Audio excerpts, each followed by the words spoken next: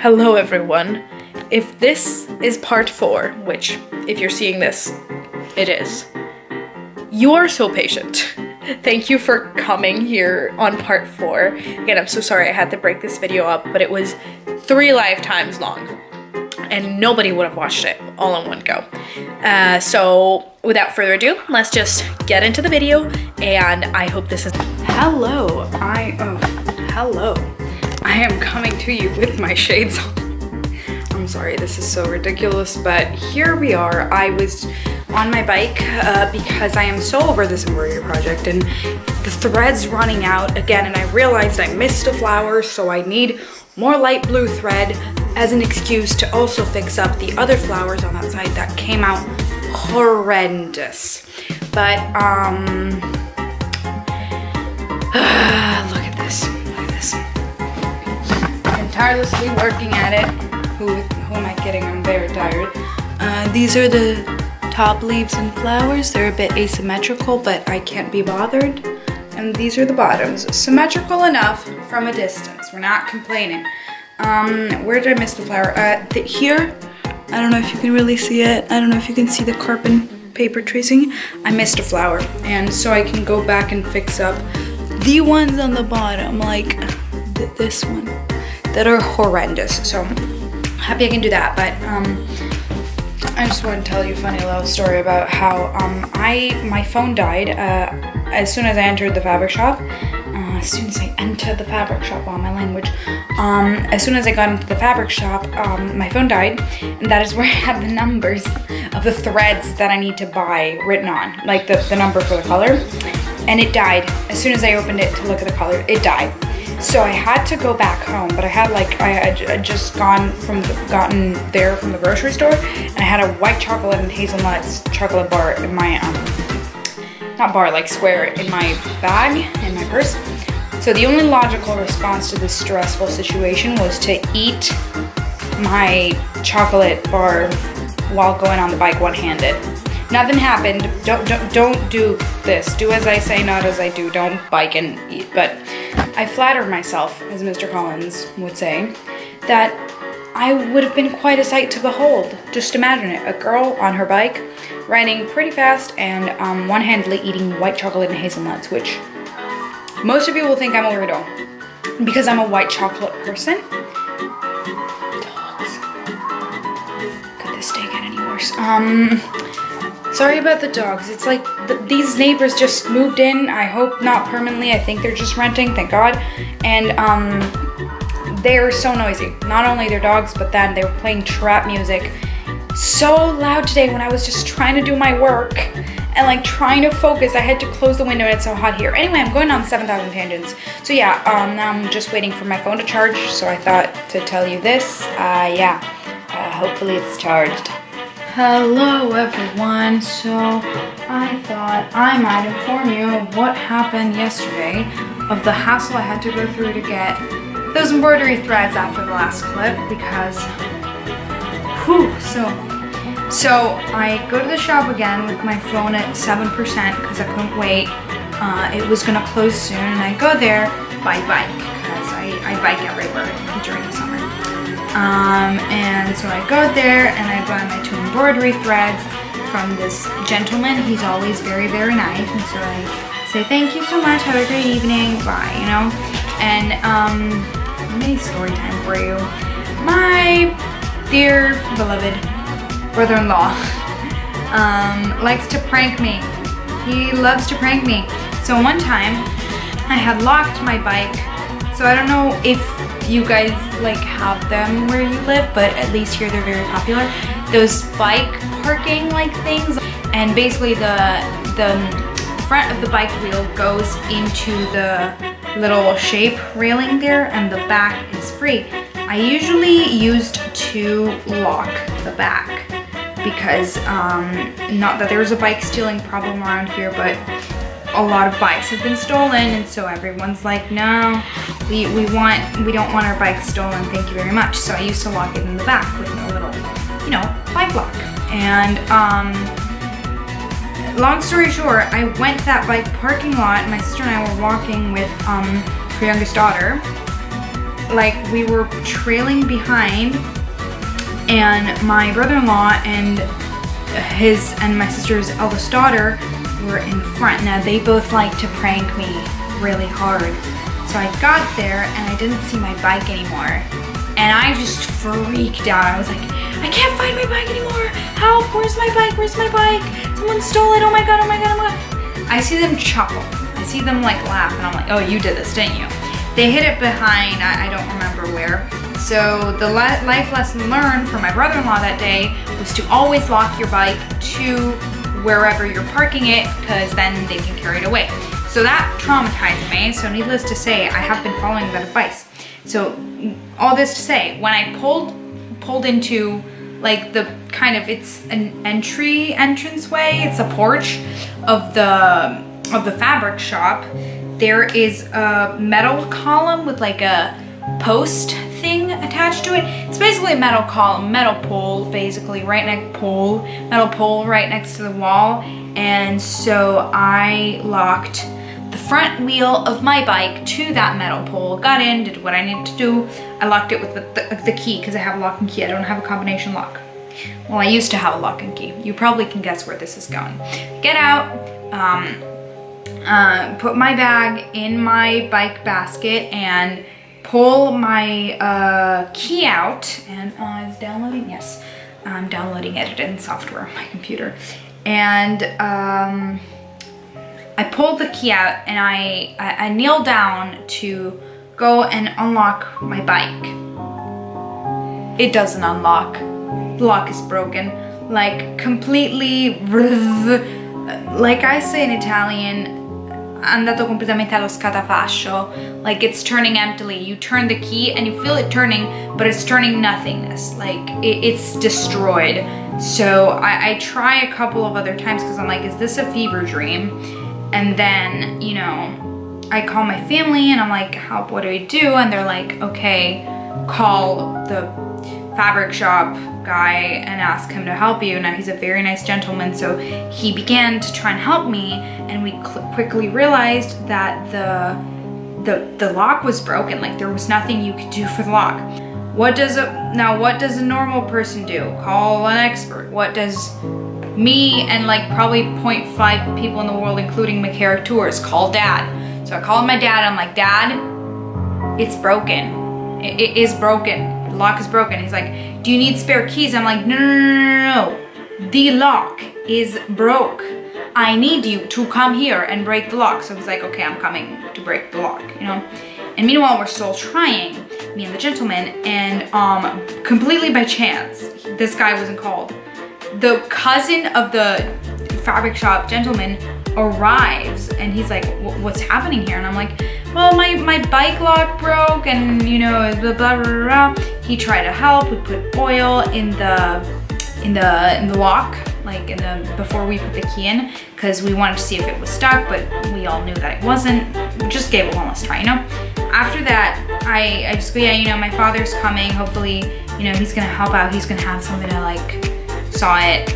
And this guy just looks at me and goes, I'll be right back. I'm gonna go get my electric saw. I kid you not, he and my father show up at the same exact time.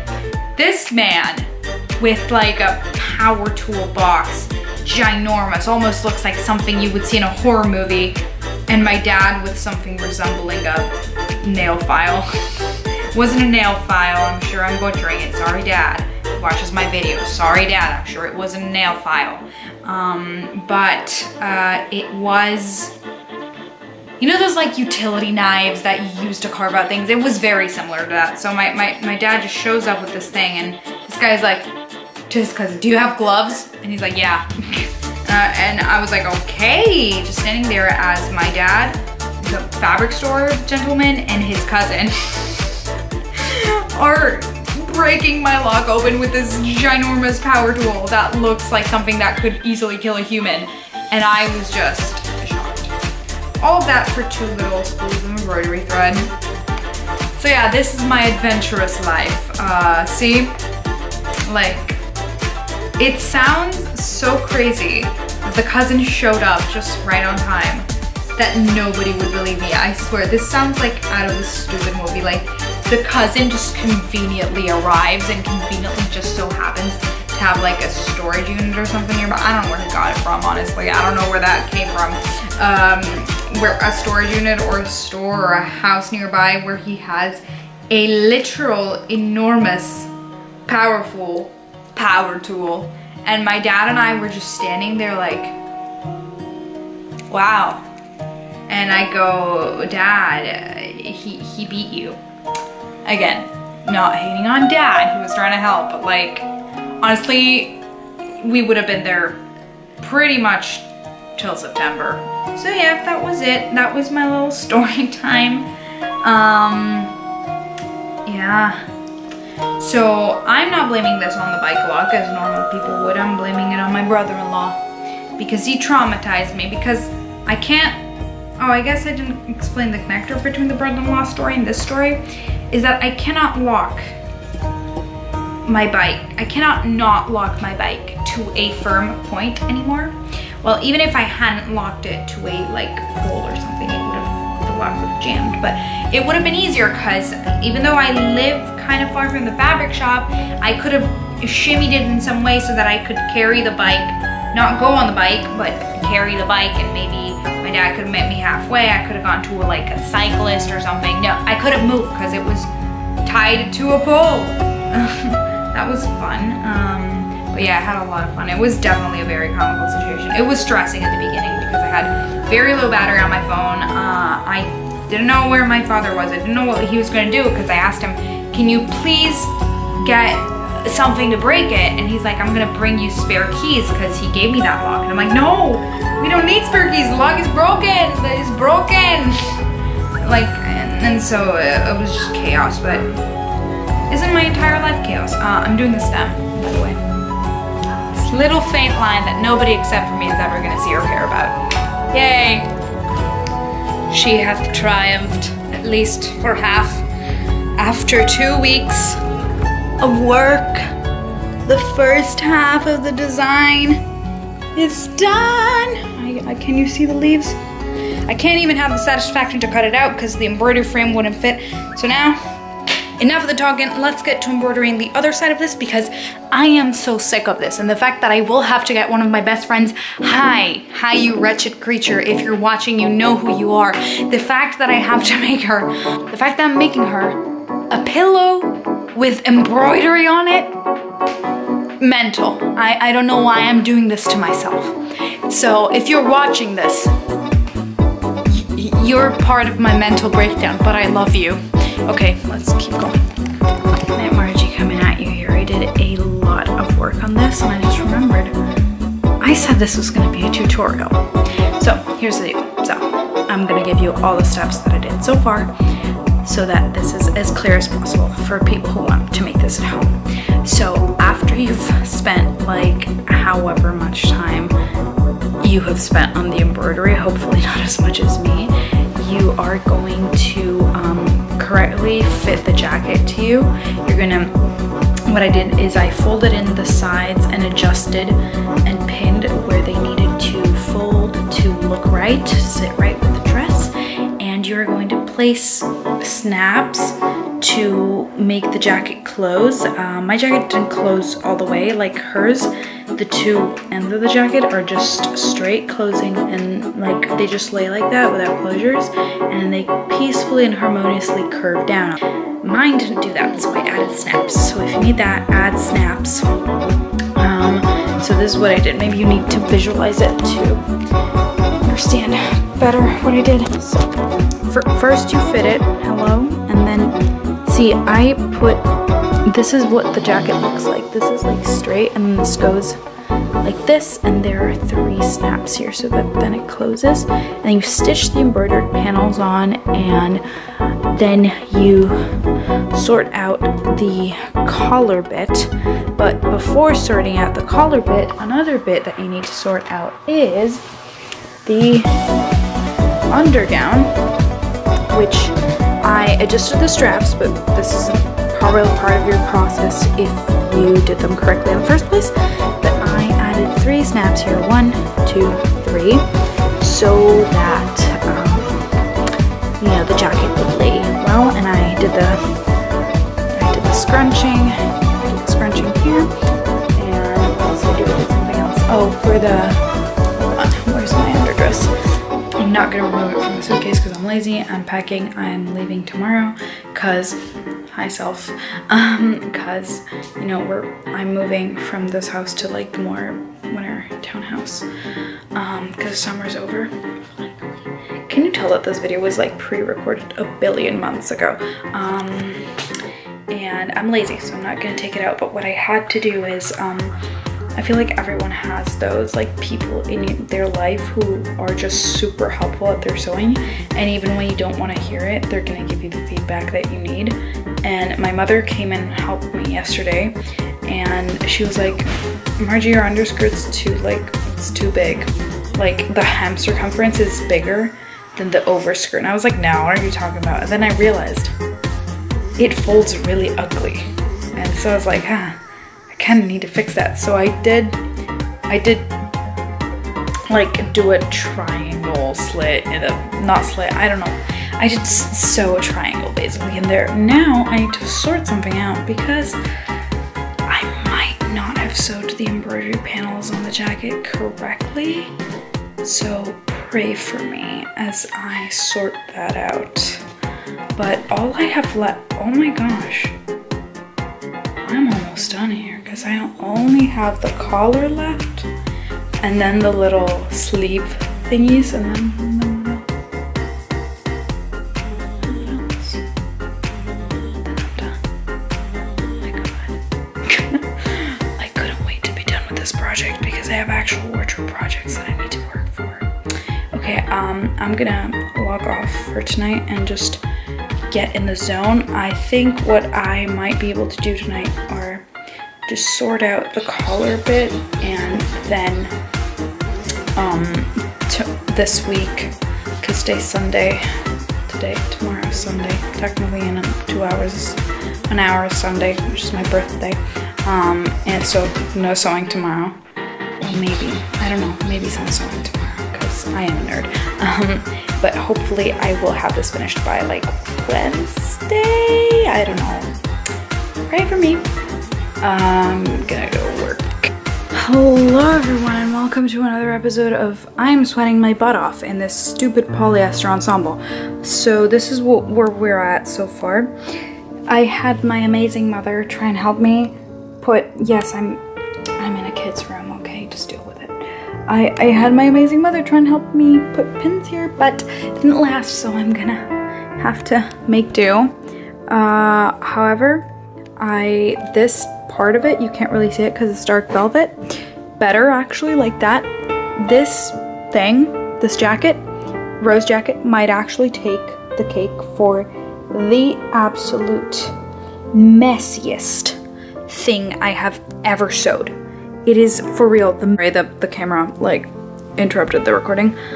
Why am I not in my room, you may ask? Because it has bed bugs. Not bed bugs, woodworms. The little bugs that go into wood, make holes, and they're really tiny, and one just bit me again, and I had the suspicion that they bit me in my sleep the other night because I found some really itchy places in like my legs, and I kept itching them, and I was like, this is not a mosquito bite. This is definitely not a mosquito bite. But however, I'm really happy with how this is laying right now.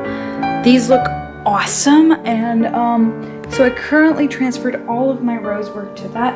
I only need the belt, which I will go fetch, and the tassels are at my other house, but like I'm not worrying about the tassels tonight. So yeah, I'm not gonna record any more sewing footage because at this point I feel like this video is 3,000 hours long. I'm just gonna crack on with this and like take it off as carefully as I can, as try not to upset this monstrosity creation that is this part of the jacket. Oh my goodness. When you look at it up close, it's horrible. Yes, the mirror is old and filthy. No, you just can't see it. You can't see it, which is fantastic actually. Don't look at my mistakes. Just don't look at them. Idiot me, I completely forgot the sash. So because I'm a procrastinator, I'm not gonna sort out the collar bit. What am I procrastinating, you may ask? Putting it on. I don't want to pull out the combination combinations and the petticoat and the corset and the, I don't want to. So what I'm gonna do is I'm just going to make the sash for tonight, which should take me a while, so I'll get rid of the sash tonight. So what you want to do for the sash, just really quickly, I'll run it down. You want to get your waist measurement with the velvet coat on. So for me, it would be like, I think I'm safe doing 31 inches. I can always cut it down. Do you ever get itchy on the inside of your mouth? So 31 inches, and you double the width that you want. So for me, it's like 4 inches or 5 inches. I don't know, I'm basically winging it now, but I'll measure it for you. And I'll put it here, I want it was. I'll measure it for you. So you do that, you sew it, or you sew it from, because you're using a satin, I assume, you sew it shiny sides to get shiny sides facing each other, and you sew it, and then you turn into a tube. Then you leave the two ends open, you turn it inside out, and then you just put hooks and eyes in there. I don't know. I'm sleep deprived. So these are my calculation for a sort of movie accurate sash, because I'm not doing a plain sash, but I'm not doing a fully pleated sash either, because her sash has like a little scrunchy bit, so I thought I could gather the back ends. You don't know how that'll work, or pleat them just slightly. I'll show you what I mean later, but if you have a 28-inch waist, I would recommend doing 30 inches just for the overlap of the hooks and eyes, or whatever method you're using for closure. And it's 10 inches, 10 inches and 30 inches rectangle. So you're gonna, this is what I meant by shiny sides together. See, this is the matte side, and underneath is shiny sides. You sew them together like this, tube, loop it out, and then I'll show you the next steps. I need to be responsible and go to sleep now, but this is my progress thus far. So sewing the tube by hand, it took a while, but then I started to sew on the hooks and eyes. So the next thing you're gonna wanna do after, sew the tube, flip it inside out, hem these edges here, and then, you know, make this pleat that you're gonna pin all over the sash like this. And this is gonna stay like this for a while. I'm gonna iron it so that hopefully it's a looser pleat and it kind of mimics what she has in the movie. It doesn't have to be perfectly precise because it's not supposed to be. So yeah, I'm gonna go to sleep now because it's like 3 minutes till midnight.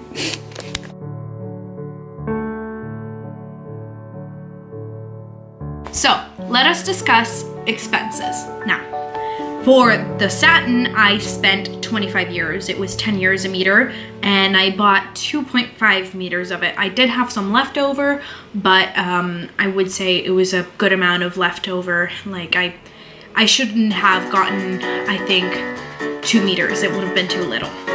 Then for the velvet, I got 2 meters of it, and it was 28 euros. So for the fabric, it was a total of 62 euros. Of course, all my fabrics were synthetic because there was no way in heck I could afford a cotton fiber or a silk fiber for those.